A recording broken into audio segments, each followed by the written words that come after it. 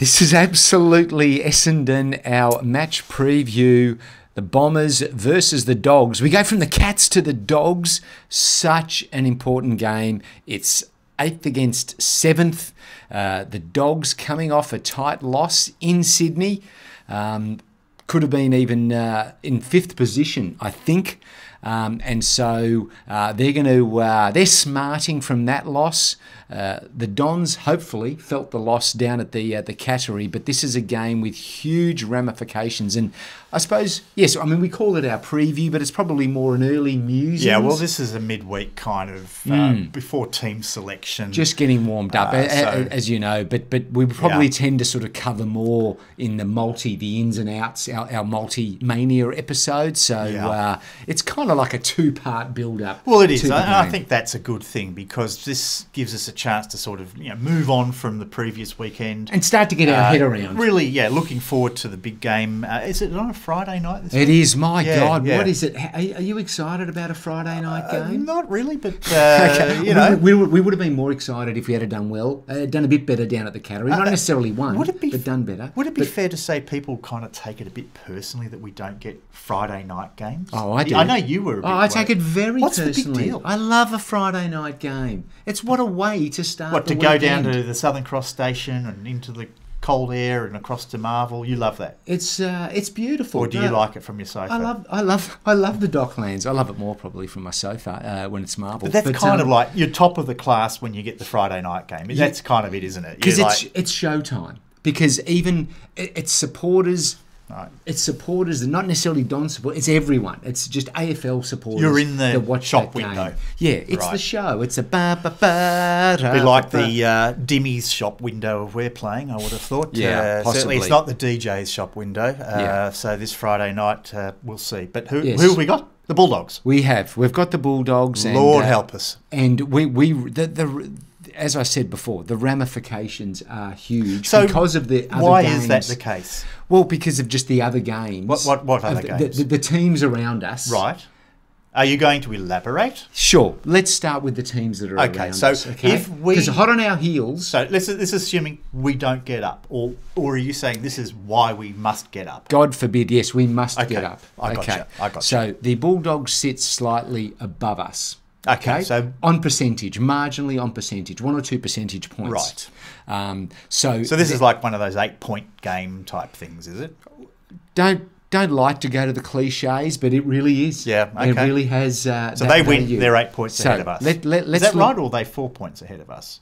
If they win, they're 4 points ahead of us. Okay, so it's not an 8-point. We need a whiteboard. All right. Okay, let's talk about the Saints. I'll just be quiet. They're in our vicinity, and the Saints are playing North Melbourne. So one would argue that it looks likely that they will get the W.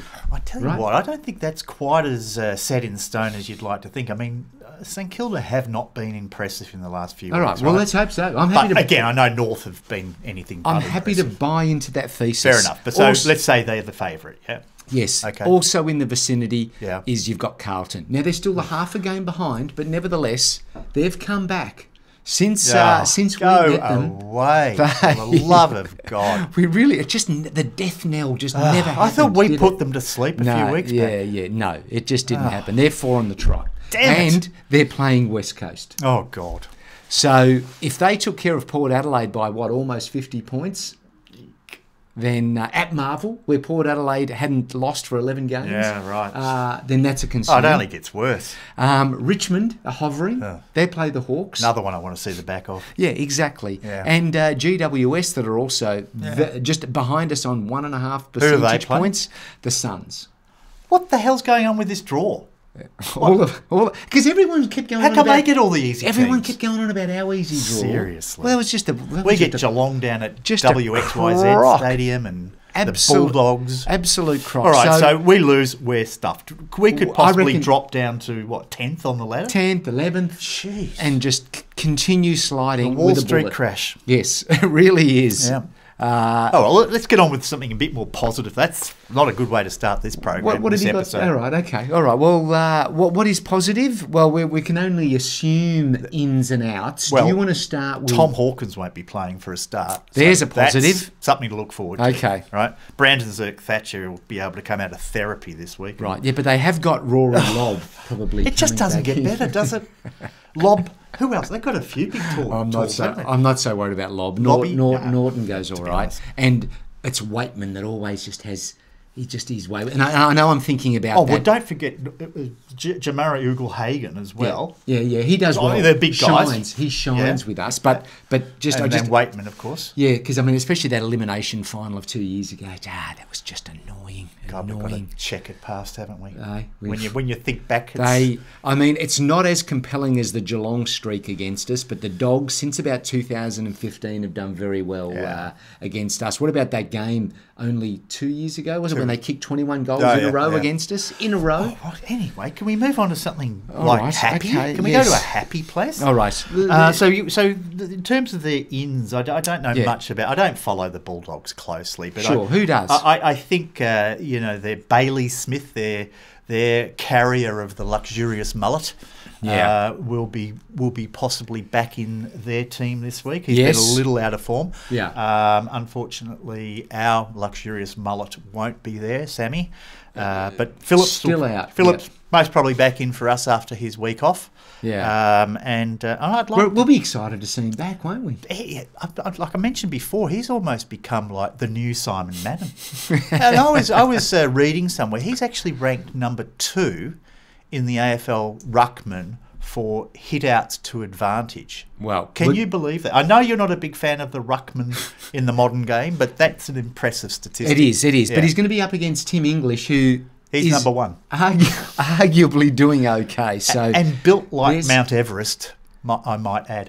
You know, he used to go to my school. Tim English. I wouldn't say Mount Everest. He's a big lad. He's 110 kilos. Maybe Kilimanjaro. Is he 110 kilos? I mean, on a casual sort of observer's point of view, he looks around 110. He might be 100. Okay. He's more than 100. Yeah, okay. But he's a very, very good ruckman. And he is. Our boys are certainly going to have a challenge keeping him under control. Right. So from our side, any other notable ins do you anticipate? I know perhaps what I'd like to see. What would that be? Do you think? I think I'd like to see Voss for a bit of just more options down in that forward line, so we're just not kicking to one pack every time. That'd be nice, wouldn't it? It would be lovely, and I would hope to think that he is in the calculations this week. But are we just kidding ourselves again? Because we've said that about 6 weeks in a row. It just never happens. We keep trying. I mean, there's no question we haven't tried to get him in the side. I mean, maybe some brown paper bags up to the hanger might help. But you think so? But there is, I think, no safer bet in football this week than Sammy Wiedemann enjoying a week off. Right. Okay. So if that happens, because it's not a given. But if that happens, who do you think? No, it is a given. Who do you think will come in for him? Well, that's the thing. I'm saying so. Voss is a possibility there. Look, I mean, definitely Phillips is coming back in. So Wiedemann and Phillips is kind of like a straight swap for each other. Right. As Wiedemann was helping out a little bit in the ruck. Yep. In the absence of Draper. Yep. So, whether Voss will come as well, that means, perhaps one of those ruckmen would be superfluous. I don't know.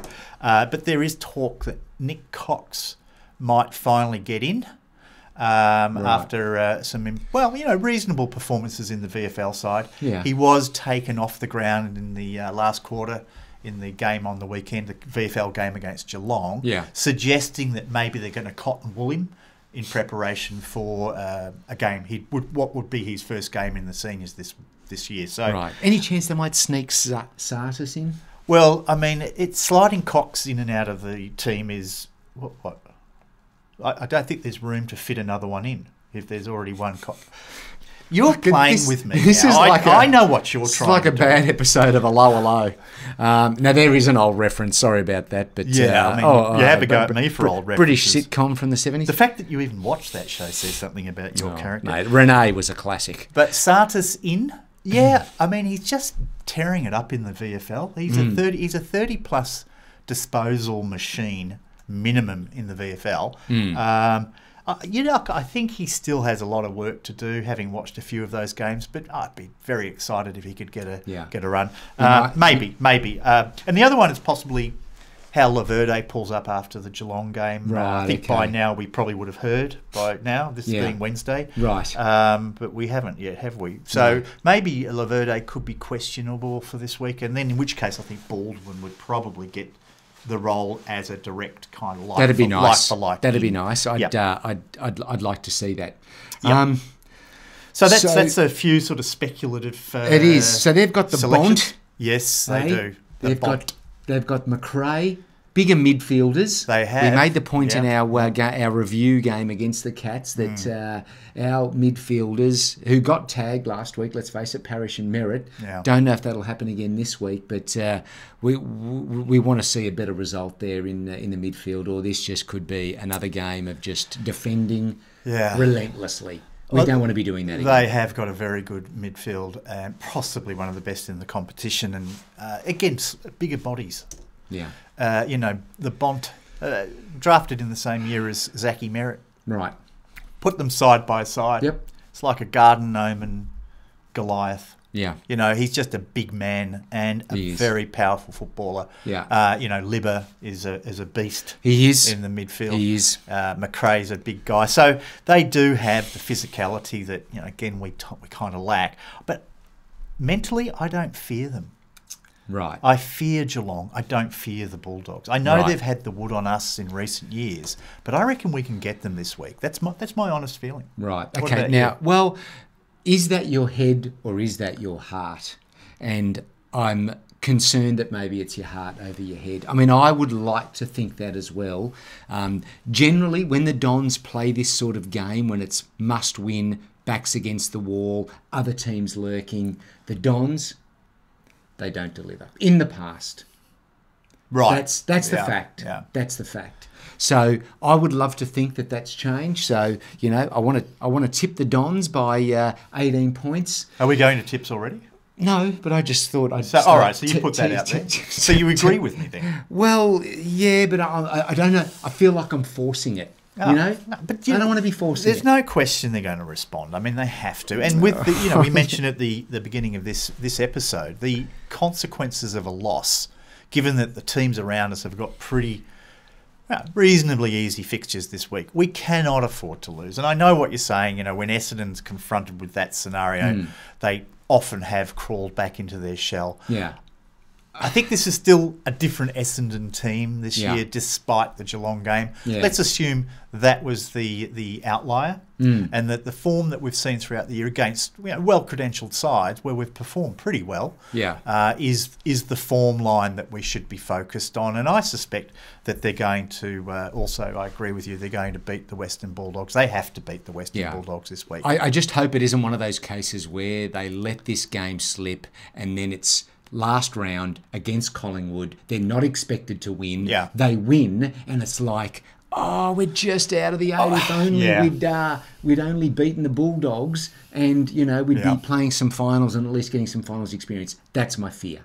Well, yeah, or we beat the Bulldogs, but still it comes down to that last game against Collingwood, and I still think that's going to be the case. I suspect that last game against Collingwood, I mean, I know we're just crystal ball gazing at the moment. Yeah, sure, let's do it. But there's every chance they might be playing for the top two spots, which is important, and we may be playing for a finals place. So that could be a blockbuster at 3:30.